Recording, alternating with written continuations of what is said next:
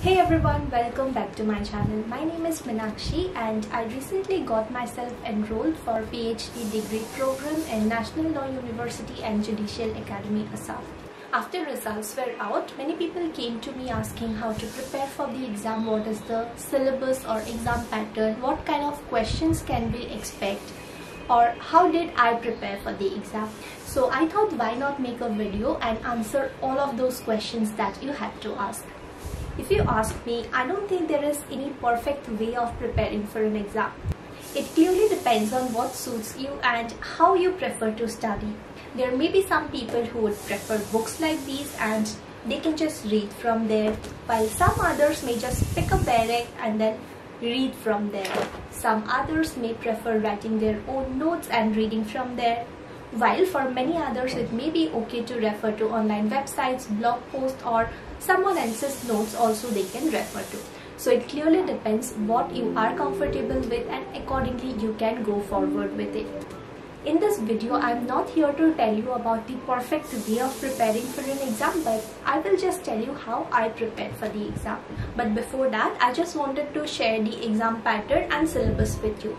Because it does not matter which university you are targeting at, they more or less have the same kind of exam pattern or the syllabus as well.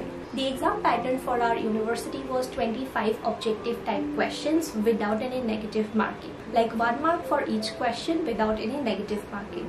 We had 10 5 marks questions, out of which we need to attempt any 5, and 7 25 marks questions, out of which we need to attempt any 2. And for the syllabus, we have subjects like contract, jurisprudence, personal law, which includes both Hindu and Muslim law, constitutional law, international law, criminal law, human rights, environmental law, corporate law, and intellectual property rights. So these were the basic subjects that we had to study. When I started preparing for the exam, the biggest doubt that I had was whether they are focusing on current affairs or what sort of legal developments are going on in India, or they are going to focus on basic questions that we have, like for any subject for that matter, right? So that was my biggest question. So I tried to study the basic concepts of all the topics, as well as I tried referring to some websites or YouTube channels which were mainly focused on current legal developments in India, so that I have an idea with regard to that. Now it's always a good idea if you are updated on the current legal affairs, because even though that's a basic question that is being asked from your constitution paper, you can always refer those recent developments and put those in your answer. It will just give strength to your question basically.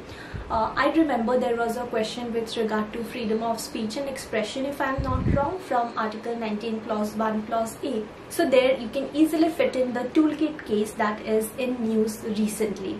So that's why it's always a good idea to be updated with the recent developments as well, what is going on in the legal field, and also you study the basic legal concepts which are important for any subject matter. To start with the preparation, the first thing that I did is downloading the syllabus, and then I tried to keep aside all the books that I will be needing to study. Like for example, there was Indian Penal Code, so I will keep a barrack of Indian Penal Code, a simple basic book on Indian Penal Code, as well as my notes that I had from my LLB or LLM days. So I kept all of those things separate, which I will be needing to prepare for that exam.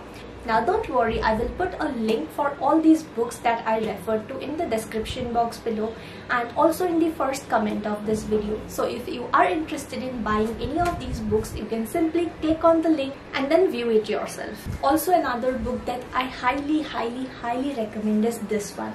It's Universal's Guide to LLM Entrance Examination by Gaurav Mehta.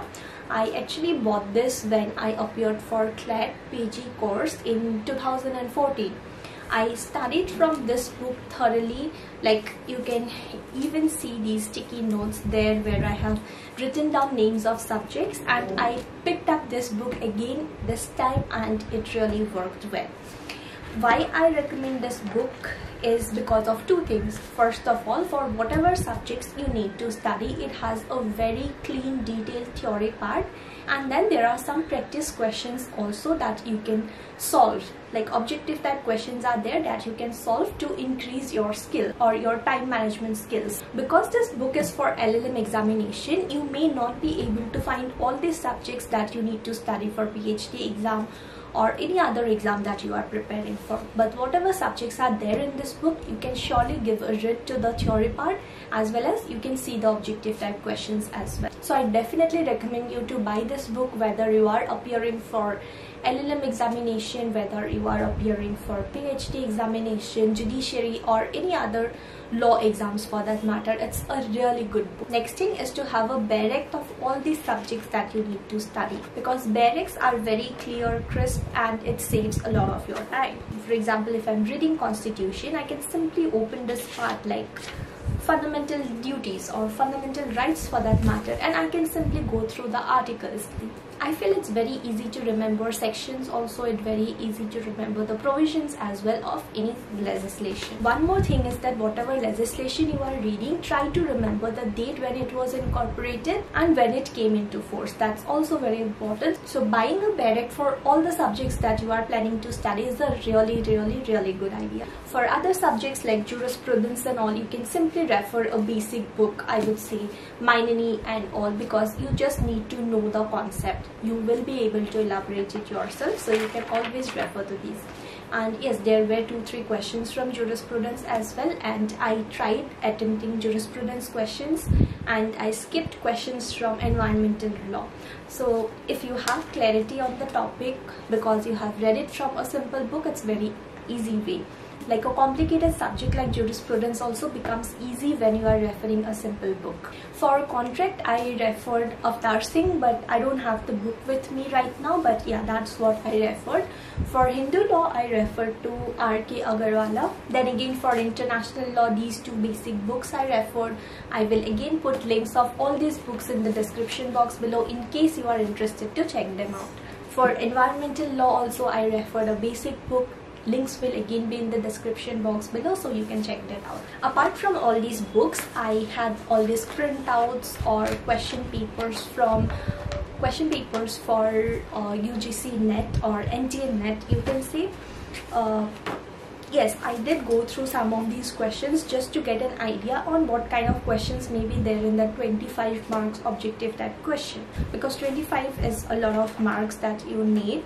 So I tried going through some of these question papers. Obviously I had no time to go through all of these, but yes, I did go through some of these question papers to get an idea on the kind of questions that might be there. Apart from this, I also have printouts of different question papers for judiciary. It's for Assam judiciary. I never appeared for Assam judiciary, but I downloaded the question papers so that those can be useful in preparing for UGC net. So I did go through those questions also, and it gave me an idea on what kind of questions I may expect for objective type questions. Alright, coming to subjective part, because we have already completed LLB and LLM, we have a clear idea on what topics are important for from a subject and which topics are not. Like if you are reading fundamental rights, Article 14 is very important. It's not enough that you just know the provision, but you should know enough to write even for a 25-mark question. Even though it was 25 marks, they told us to write around 1000 words. And this entire exam, by the way, was for 100 marks, 3 hours time we were given. Now, when you are appearing for an exam where there is objective type questions as well as subjective type questions, you need to be focused on small little things like which section is providing for this, which section is providing for that sort of questions also. So a barrack saves a lot of your time in going through those provisions. As well as when you have subjective type questions, when you are reading a certain topic, maybe from Constitution you are reading about parliamentary privileges, you should know this for sure that if a question is going to come for 25 marks also, you should have enough of good content to write there. maybe you can read 2-3 cases relating to the topics that you are referring to, or whatever recent developments you remember, you can mention those things also in your answer.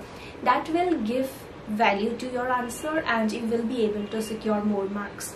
For the exam that I appeared, we had a minimum passing mark also. If I'm not wrong, it was 55 or 60. I will mention it here. I don't remember the marks right now, but I'll see the notification and I'll put it here. Now coming to preparations, we did not have enough of time because the notification was out and hardly in 15-20 days only the exam was held. So yes, we did not have enough of time to prepare for the exam or invest our time there. Also because of Corona, thankfully I'm here, I could appear for the exam. But yeah, I was having my office as well, 9 hours of working, thankfully work from home. But yes, office and then extra classes and all of that. But in between that only somehow I could manage a little bit of time, because all these subjects are something that we have already read multiple times during our LLB LLM, so it was a little bit easier. And also because I had all the notes prepared and I referred to those notes only mostly, as well as some books here and there, some directs here and there to prepare for the exam. So yeah, it went well somehow, and this is how I prepared for the exam. If you have any more concerns with regard to this, regarding which you want me to make a video, you can surely let me know that in the comment section below. And also, to be updated with all my upcoming videos, you can consider subscribing to the channel. To see video lectures relating to Indian Contract Act, you can click on this playlist. And to see video lectures relating to Constitution of India, click on this playlist. I will see you next time with another video. Bye bye.